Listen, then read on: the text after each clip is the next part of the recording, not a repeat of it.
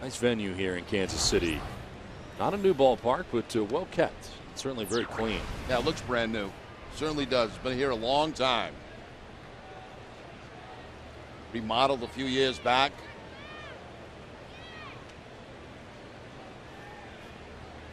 We had praying mantis here last time we were here, of course, and there's always something you find in Kansas City as Ortiz will take a ball. And again, we found some stuff, Jerry. There's a bat.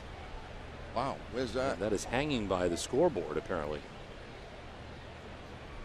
It's underneath the center field scoreboard.